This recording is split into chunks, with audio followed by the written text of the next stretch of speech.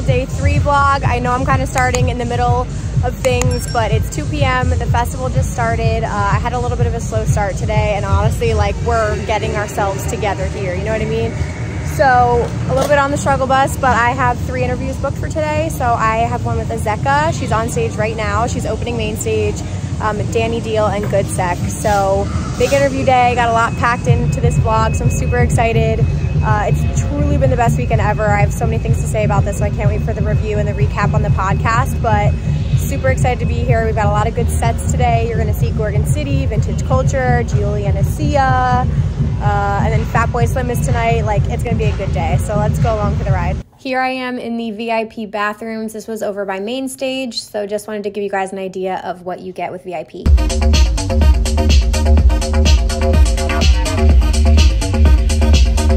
I'm a bad motherfucker.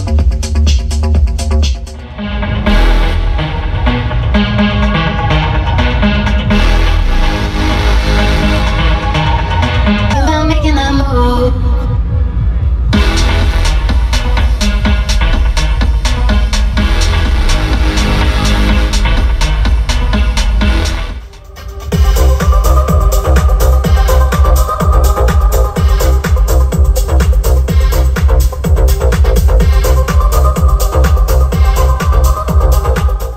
Underrated things to do in Chicago. Oh my gosh, everything. Yeah. Chicago's most underrated city in the world, I think. Like, literally walking across the river and just looking at how beautiful this city is. Yep. Architecture tours, eating food. It's just like everything. Everything's underrated here. That's how I felt last year too, because this is only my 2nd time here. And I thought the same thing. I was like, it's not enough time. I didn't even get to experience. We did like a comedy show Thursday, which was fun. Did you go to Second City? We went to Zanies. Oh, Zanies is amazing. It was really good. Right by there. Yeah, that area was really cute. And then did like a rooftop bar, which was fun. But yeah, I want to do like the boat tour.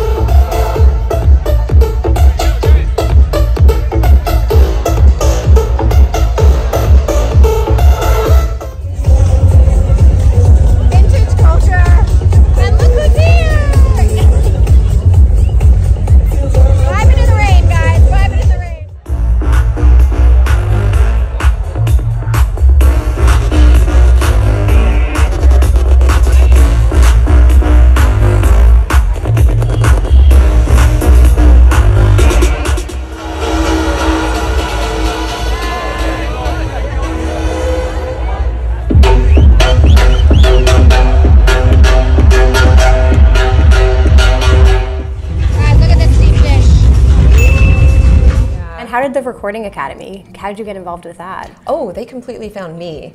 And they found me because they saw that I was a leader in the local community, and they wanted representation from dance music on the board. Okay.